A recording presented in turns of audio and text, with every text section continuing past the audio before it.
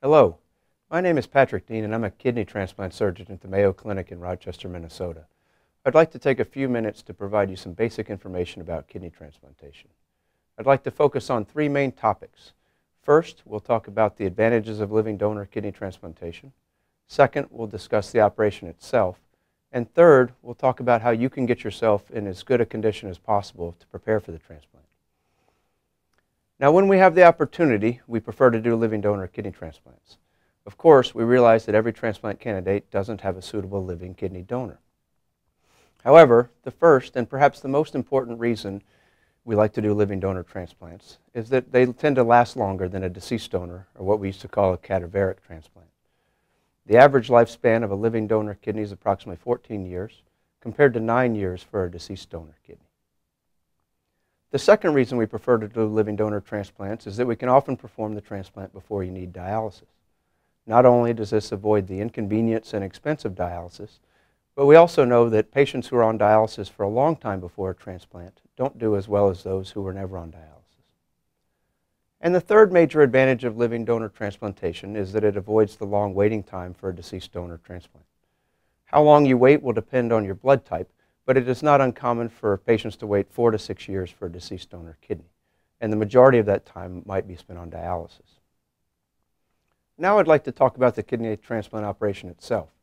The operation we do takes around 3 hours to do, and most patients will spend 3 nights in the hospital after the operation. After you leave the hospital, we ask that you stay in Rochester for another 2 to 3 weeks. During this time, we keep a close eye on the function of your new kidney and on your overall health. During the operation, we make an incision in the lower abdomen and place the new kidney there. In general, we don't disconnect or remove your old kidneys. They remain right where they are. So as with any operation on the abdomen, there can be complications, but most of these can be dealt with.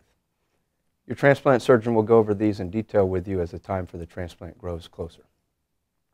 Now lastly, I'd like to talk about how you can prepare yourself for the transplant operation to maximize your chances of a successful kidney transplant that will function for a long time.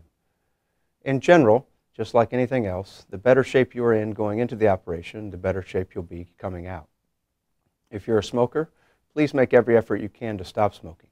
If you think you might need help to stop smoking, there are a variety of programs and medications we can prescribe to help you. Also, it is important to try to get close to a normal body weight.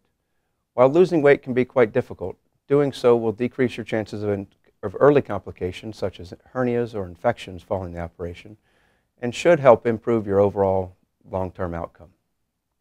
Finally, try to increase your activity level to get your heart and lungs in better shape so that you will recover more quickly from the operation.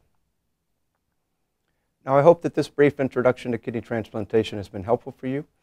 If you have any questions about issues I haven't covered, please don't hesitate to contact your nephrologist or contact our transplant center to ask those questions. I wish you the best of luck in your transplant journey.